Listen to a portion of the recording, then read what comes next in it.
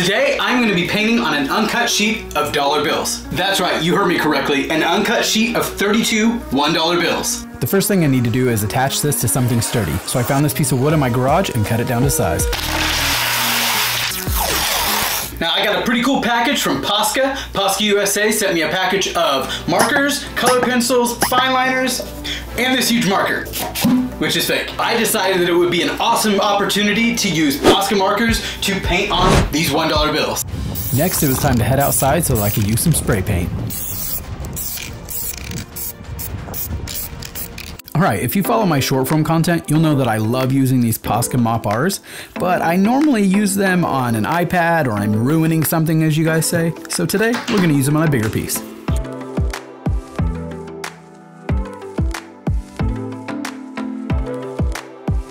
Now I do have to admit, using these Poscas the way they're supposed to be used is actually pretty satisfying.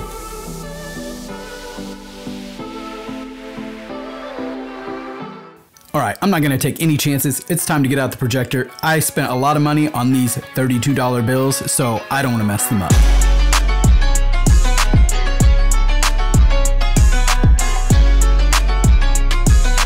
I've decided to do a really rough sketch with the white Posca marker. That way it somewhat shows up, but it doesn't mess up my final piece.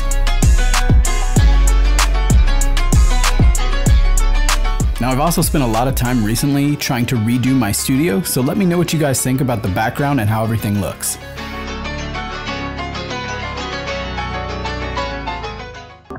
Okay, I finally finished the sketch that I used with the projector. I just did it with a white Posca marker, so it's very light and it's very rough. Now we're just gonna get into the main drawing.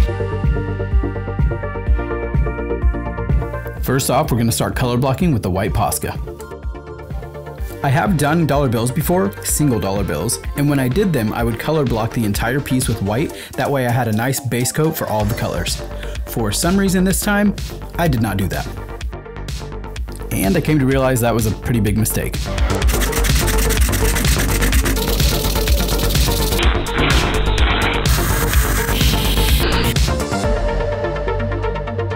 Alright, this is taking a lot longer than I thought. I'm on my third or fourth coat on some of these areas, and it is still not covering it. It's really bright in here, and it's giving me a headache. It's making it hot with these lights, so I'm going to turn the lights off, turn some of them down, and we're going to get back to painting on all these dollars.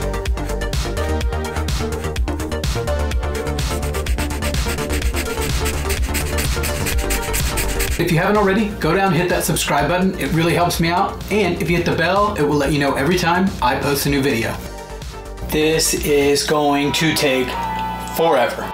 These dollars are soaking up this paint like they're extremely dehydrated. I'm gonna dim the lights again, get back to work so I can get this finished for you guys.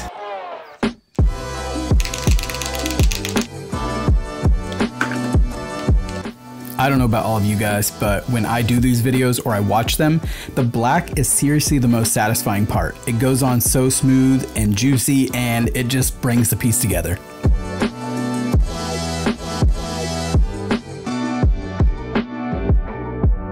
So I recently noticed that I do a lot of short form content using Posca markers and doing a lot of this cartoony kind of stuff. So I figured I needed to start matching my long form content with my short form content. But I would love to hear what you guys think about that and what types of videos you would like to see. Alright, it's the next day and we need to get this painting done. Now it has taken me a ton of coats to try to get this finished, so I think I'm gonna try some matte medium and see if that's gonna make this process a little bit easier and take down a few of those coats.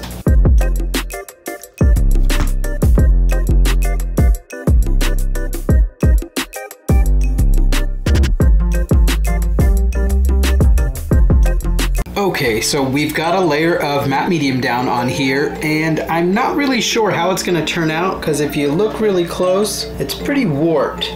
So I'm hoping once it dries and you know, settles in a little bit, that maybe it won't be as warped.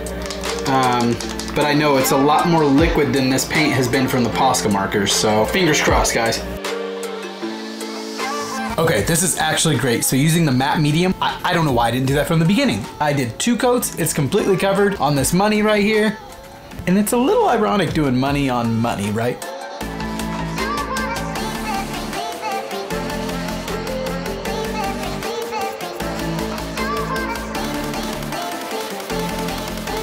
Sorry about that, George.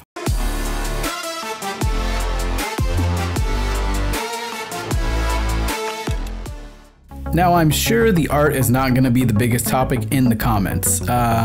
Probably going to be, isn't that illegal? Aren't you breaking the law? I'd like to hear what you guys think about that down in the comments. All right, the painting is done. So that means it's time to get a look of these sexy shots of the final piece.